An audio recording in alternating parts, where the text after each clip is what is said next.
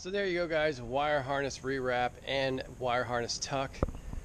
What do you think? I think it turned out pretty well. It's not perfect. There's certainly a lot of things I could easily fix and make it a lot better, which I plan to do, but for the sake of this video, it's going to kind of end it here. Please hit that like button. Please subscribe. I wanted to do something a little bit different than the part one of this series because the part one was just way too much talking, so I thought I'd give you guys a break. So anyway, thanks so much for watching, guys. We're gonna tackle some fuel tucking next episode. Super excited about that. So stay tuned, and we'll see you next week. Later.